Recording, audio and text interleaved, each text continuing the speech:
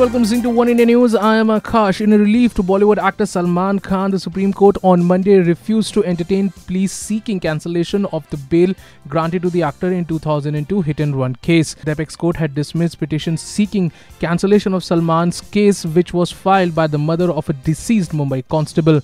The petition had challenged the Bombay High Court granting the bail to Salman. Salman was granted bail by the Bombay High Court on the very day he was convicted and sentenced by a sessions court.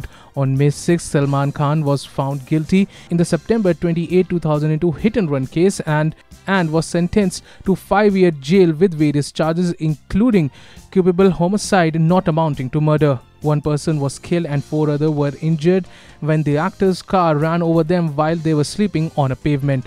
Well, that's all for now, but for more news and updates, log on to our YouTube channel www.youtube.com/oneindianews.